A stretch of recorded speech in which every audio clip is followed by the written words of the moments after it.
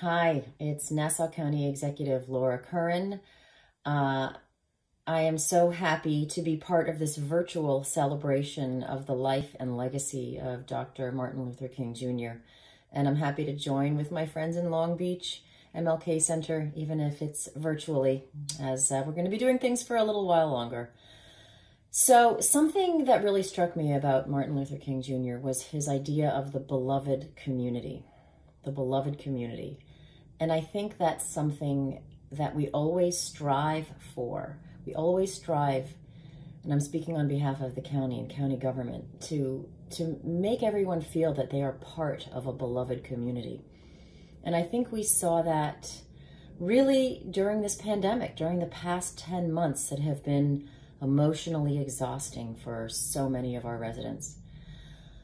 Our goal was to keep people safe, to give them the information that they need and continue to need, to give them the resources that they needed and continue to need. You know, whether it was food drives, putting food on the table for more than 30,000 families across the county, whether it was helping women and minority-owned businesses obtain loans to make it through to the other side, restaurant recovery grants for so many of our small businesses and small entrepreneurs, rental assistance. We're able to help with 3 months of rent for those who need it during this pandemic. And of course, just getting the information out there, that life-saving information out there.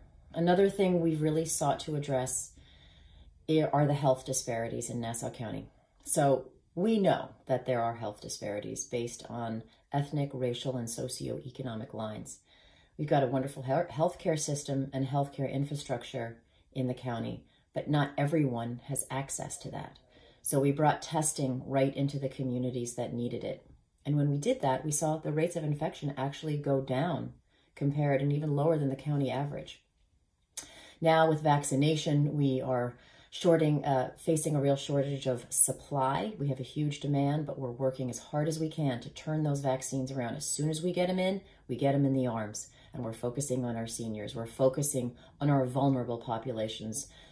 We're trying to get everyone eligible and everyone knowledgeable to get vaccinated as quickly as possible. So those are just a couple of examples of how we continue to strive, to work towards making everyone feel that they are part of the beloved community that Dr. Martin Luther King envisaged and spoke about so beautifully.